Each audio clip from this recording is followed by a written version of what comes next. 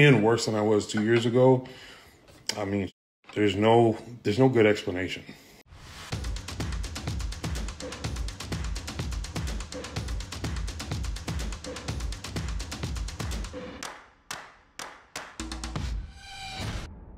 What's up guys and welcome. You are watching Fezzy Fitness.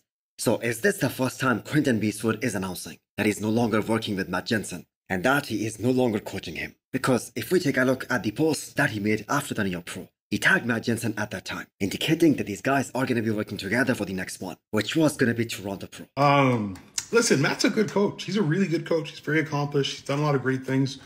And I've said I've learned a lot from him, you know? So my opinion never changes about him. That being said, regardless of how accomplished or good a coach is, it's a case-to-case kind of thing with bodybuilding. You know, like he was unable to figure me out in like 18 months. Well, in terms of off-season, yeah. In personal prep, no. But damn, Quinton became as transparent as he could be, addressing some of the questions that were being directed towards him about his future and what is next with him and Matt Jansen. So first of all, I am glad that Quinton actually did realize that what we were all saying, that he looked unusually small at this year's New York Pro, especially in the final couple of weeks. He lost a lot of size, and he actually did admit that he over-dieted. He went overboard with the cardio. You know, it's funny, you know, everybody's body works different, but I think the problem was pushing so hard for condition when I'm a guy that actually gets conditioned. So I was pushed too hard, and I think my body just didn't react well to it. You know, we went hard, man. We're doing like 2 hours of cardio. We're doing over an hour of cardio for 10 weeks. So, you know, it's just too much. Like you can see in the layout that I made of my leg size just drastically decreasing. Like it was, the approach caused more harm than good. And, you know, in the moment, I'm just a very trusting athlete. So if I hire a coach, you know, I'm like, okay, I trust the process. I know, you know, I hired you for a reason. I know what you're capable of. And you know, I had an expectation to be a lot better. I thought maybe we'd do like a crazy load up leading into the show. But at that point, we lost so much. Which, by the way, did not really make any sense. Because Quinton was in a pretty damn good condition. Even the last time he was on the stage, that was at Texas Pro. And even at Tampa Pro 2022, his conditioning was top-notch. So, the guy is 6'2". And none of us can imagine how he would have felt surviving on less than 100 grams of carbs. And keep in mind, he was like 270 pounds, even 2 weeks out of the New York Pro. So, that is a pretty big frame, and that is a lot of weight, and less than 100 grams of carbs. That is just nuts. I thought it would work because obviously I believed in the process, you know, but the good thing is now I have data moving forward. I know it doesn't work, and I'll never do that again. So, you know, now I can look forward to preps with eating more and more moderate levels of cardio, or maybe low cardio for the rest of my life. Yay. So judging by Quinton's reaction, do you blame him? Actually, no.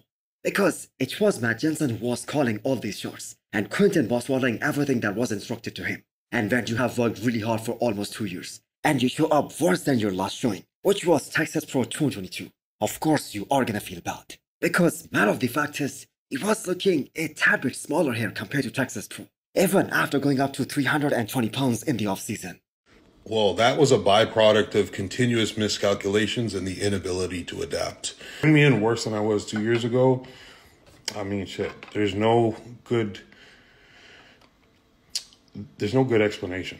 You know, it was just a lot of miscalculations, and it's unfortunate. You know, obviously I had to take the heat for that.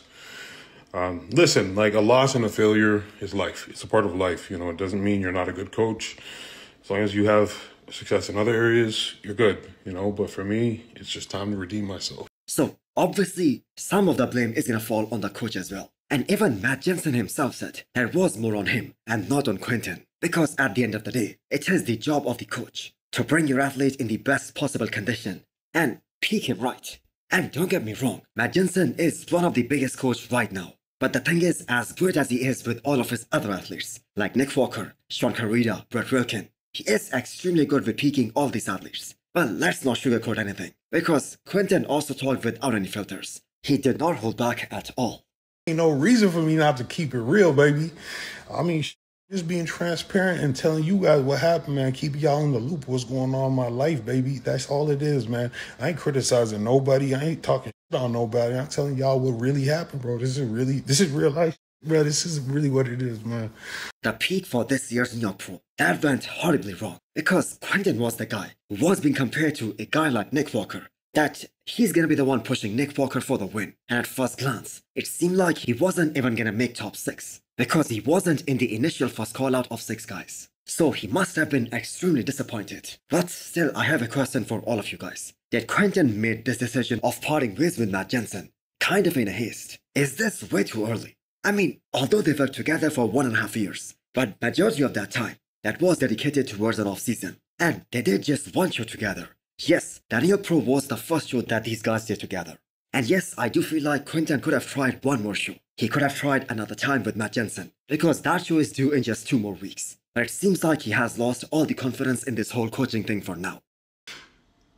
Do you think I'm confident that somebody else that I don't know, that's not familiar with my body, is going to figure it out in 2 weeks? Bro, that, bro. Hell no.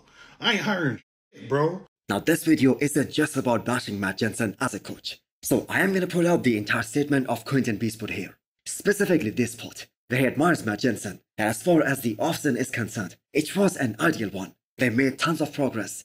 And we actually all saw that. He was altogether a different bodybuilder up until 4 weeks out of the show. But I have to say, they did just push way too hard. They chased way too much conditioning for the New York Pro. And we all saw that backfired big time. The offseason was great, man. It was very structured. It was structured very well. He created a program tailored to the things I needed to improve. So the offseason with Matt was incredible, man. Like, it was really good. We made a ton of progress. I learned a lot along the way. Like, the offseason was amazing. Like, 10 out of 10. I cannot complain. And if you look at pictures or videos from the offseason, you can see, like, I put on a ton of tissue. You know, and, like, I think everybody thought I was probably going to be a problem this year. You know, so we did that. And because as far as this peak is concerned, everything that could possibly go wrong, I mean everything that you can imagine, it actually did went wrong. Because Quinton not only lost a lot of muscle, he lost all the pop, he lost all the fullness. Plus, it kinda seemed like that he was in a tad bit bad conditioning at Texas Pro back in 2022. And even though some improvements were visible, like in his biceps, like in his shoulders, but still, I have to say the overall look, that seemed better at Texas Pro. But at the end of the day, it's not a battle of who looks best or who's heaviest in the offseason. It's a battle of who looks best on the day of the show. And at the show, this was the worst showing I've had. You know, I was worse than I was 2 years ago. I was smaller, my legs were skinny, and I was less conditioned. So listen, somewhere along the way, something up. Now, if you hire an event planner for an important event and they the event, are you going to hire them again? Fuck no.